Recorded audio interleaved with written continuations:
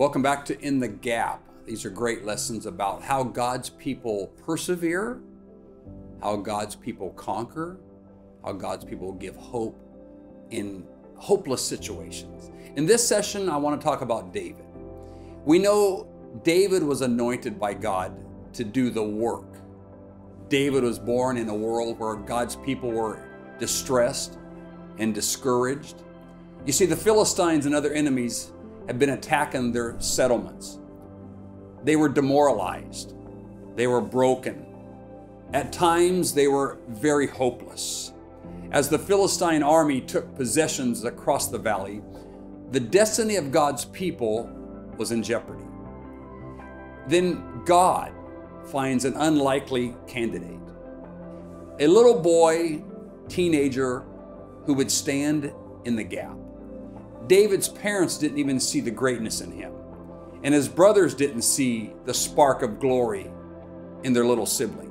The anointing prepared him for all his important roles. You see, throughout the Bible, we see God chooses to walk with the weak. He chooses to walk with the outcast and the powerless to accomplish his purpose. He chooses and selects people that maybe normally we wouldn't think that was capable of standing in the gap. David stands on a long line of people who at some point in their lives were unknown to men, but well known to God. As I teach this lesson tonight, I think about a lot of you, a lot of people in our church, that maybe you're not known out there, you're not known on social media, you don't have very many followers on Instagram and Facebook, and maybe you don't even know what social media is, but you are well known to God. You are very capable of standing in the gap. David later becomes Israel's most beloved king. When my wife and I and some church people visited Israel several years back, we went to the tomb of David. I would call it a casket. It's very solemn, very respectful, very quiet. People sitting in a room, and up front was a tomb. And I went up there and I touched it, I put my hands on it, and I saw people from Jerusalem there that were kissing the tomb. Here's my point. He became Israel's most beloved king, but he started on the backside of a desert, tending sheep behind the scenes. David's shepherding lessons were all part of God's plan to prepare him for the stand in the gap moment, one of the most famous encounters of all time between good and evil. But those behind the scene times, let me just pause for a minute and tell someone that's listening to me today, your behind the scene moments, not your highlight reels, but your behind the scene moments are preparing you and putting the pieces together for God to help you become famous in all the encounters that lie ahead of you. And we know now that that day, David, it was no ordinary day. David now had two thankless jobs that lied before him. He was shepherding his responsibilities. He also became an errand boy. He carried supplies to his brother. And David took stock in his opponent as he had in previous threats with the bear and the lion. Now I want you to get this, okay? This is amazing to me. David kills a bear and a lion. Along with me, what would you do if you saw a bear and a lion in the wilderness? Hey, sometimes we catch on the news, the LA news, there's a bear or a mountain lion roaming through the streets, tearing in the garbage cans. Do you actually go out there and, I'm gonna kill that bear, get away from my car, don't scratch my car? No, I'm validating you. I'm doing the same thing. I'm calling animal control, lock the doors, nobody go outside. Those beasts are ferocious and fast and powerful. But you see, that's not what David did. Early that morning, David had been a nobody.